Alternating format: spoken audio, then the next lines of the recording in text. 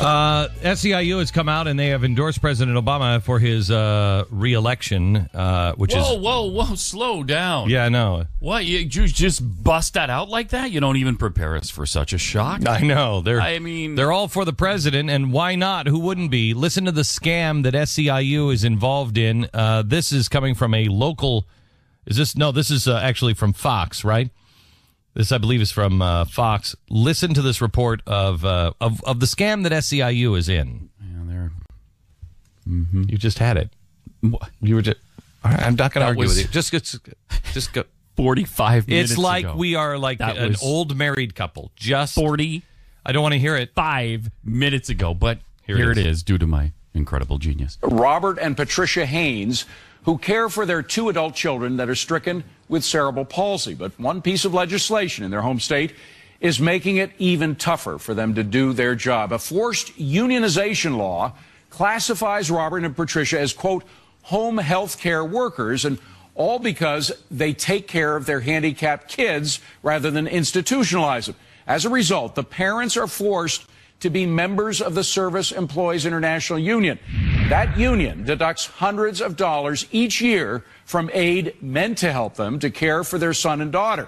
We asked the SEIU to come on or comment today and yesterday. So far, no response. With us now, Robert and Patricia Haynes, joining us exclusively from their home in Macomb, Michigan. Now, Patricia, when you found out that the money you receive in assistance to help you care for your children, some of that money was being taken out forcibly from you and being given to a union, what did you think?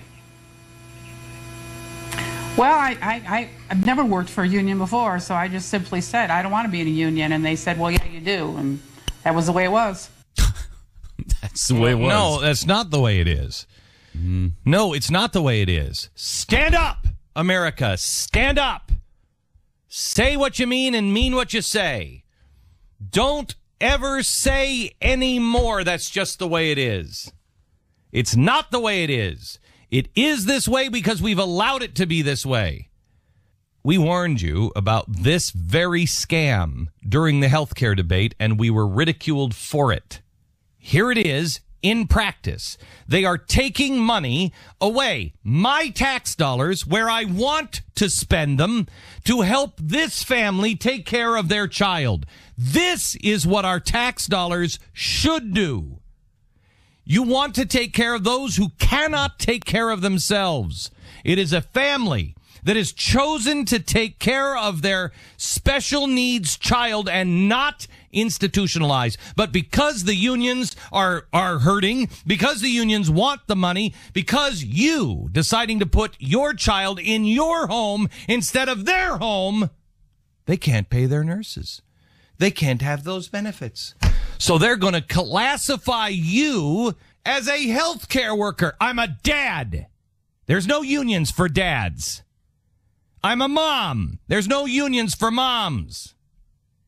Get the hell off my land. Get your grubby fingers off my check. I'm sorry, but if I was forced to join a union, I believe I would stop paying my taxes. I'm sorry.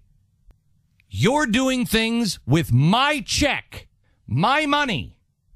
You're forcing me to join because you are colluding. The government is colluding with unions. I'm sorry. No, thank you.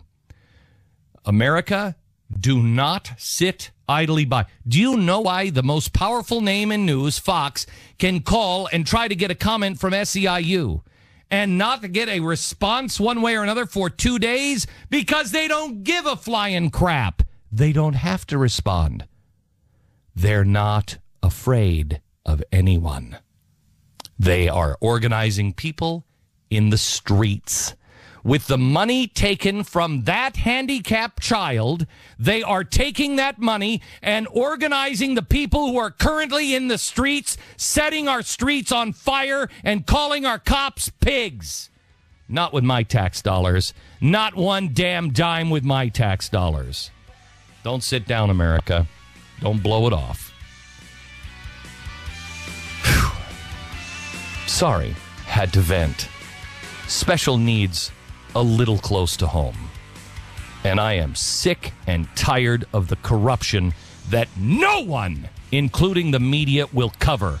People like SEIU, they are a danger to the republic.